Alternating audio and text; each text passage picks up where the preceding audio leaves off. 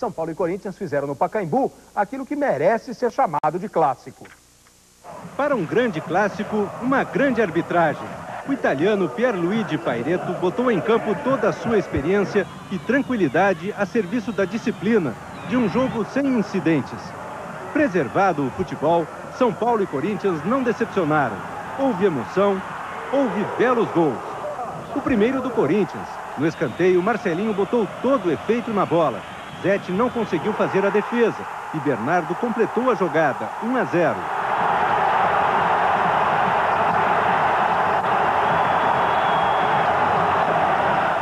No clássico, para torcedor nenhum debaixo d'água botar defeito, Ronaldo fez grande defesa aqui.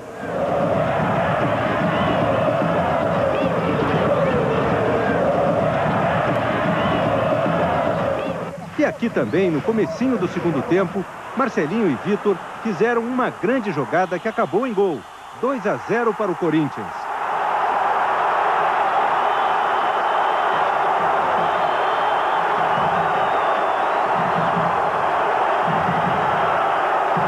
O São Paulo começou a reagir numa jogada de bola parada.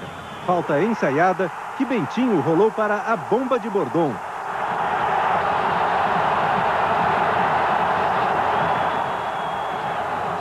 E foi numa arrancada de Denilson que veio o empate.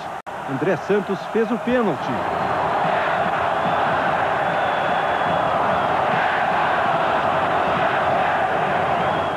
Que Bentinho aproveitou. Uma cobrança de categoria e o 15º gol do artilheiro. Final 2-2 num clássico sem brigas, sem expulsões. Fato raro neste campeonato. São Paulo e Corinthians fizeram um grande clássico e nisso todos concordam. E depois de muito tempo sobraram também elogios para a arbitragem. O árbitro de fora, eles tiveram pelo menos mais respeito por ele. A arbitragem foi boa, passou desapercebida, principalmente para nós ali da comissão técnica. Então, a arbitragem serena. É uma tradição brasileira. Simpático, Pierluigi Pairetto disse que um clássico é sempre difícil de apitar.